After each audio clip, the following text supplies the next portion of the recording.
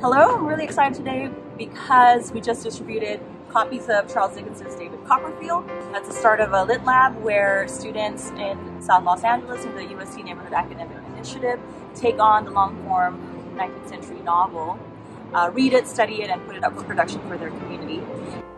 I think what excites me most about having NAI students at the Dickens Universe is the originality and the new perspectives that they bring to the conversations there.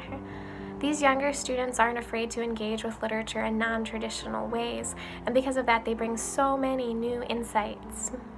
Being part of the Dickens Universe in the Los Angeles area has meant so much to me, knowing that there are students here in the South Central area who are stereotyped to go down a wrong path, that put so much time and effort into a grand production that has been made out of pure passion and devotion to the work itself. That's precisely what David Copperfield is about. It's about journey, and it's about how to become a hero of your own life.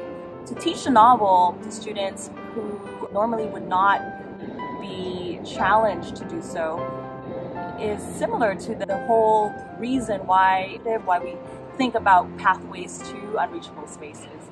The text itself could seem like an unreachable world. Through the reading journey, they are able to make connections that they otherwise wouldn't have. So in that sense, they're the perfect reader for Charles Dickens' novels.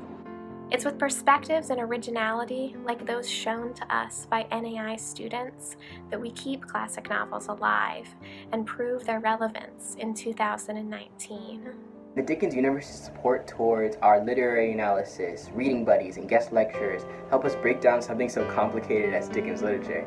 Because of them, we were able to connect an 18th century time period to our very own community out here in LA. On a personal note, as someone who was funded to come to the Dickens Universe as a high school student nearly 7 years ago, I cannot stress enough how much of an impact funding young people to come to DU can have on their intellectual and personal growth.